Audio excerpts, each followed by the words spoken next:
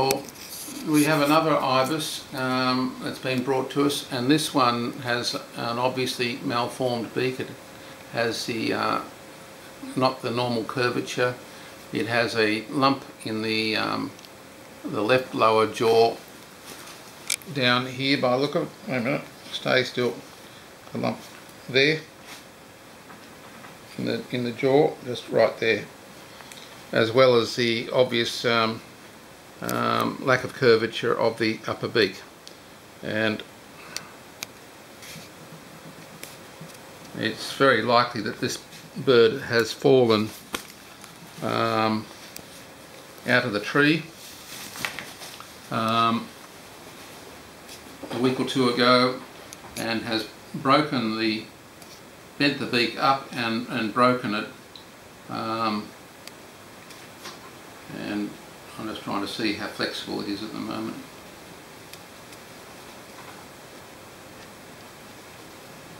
Okay, there is some flexibility, but it's going to be quite to get this right so the bird can eat. It's not impossible, but it's a difficult one. So I'm getting, the beak is still a bit flexible here, and what I'll have to do with this one, I think, is create a green stick fracture.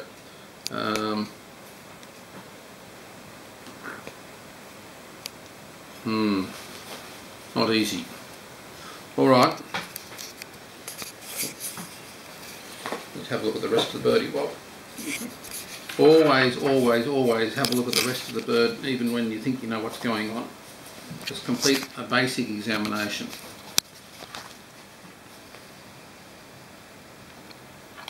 Leg is good and strong. Feeling good.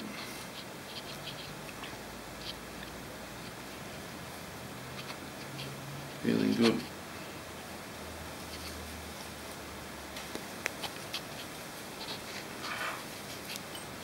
Standing okay.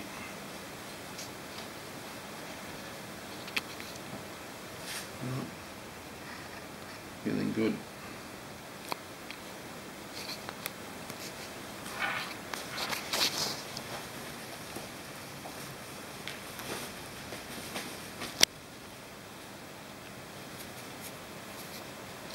Legs are strong. And alright, I know.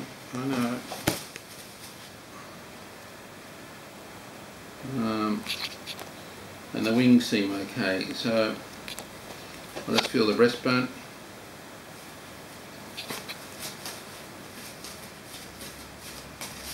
Alrighty, I'm just moving through these birds quite quickly because we've got a lot of work to do and I haven't taken the time to calm them. Okay, I'll need to think about this one for a bit. It's quite a lot of work to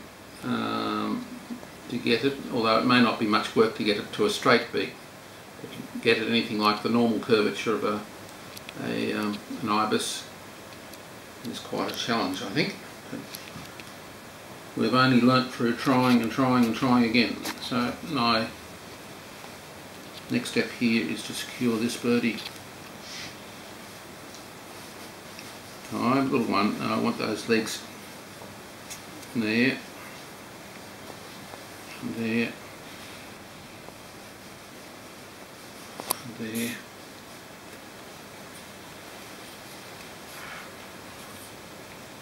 You can become a lot more manageable.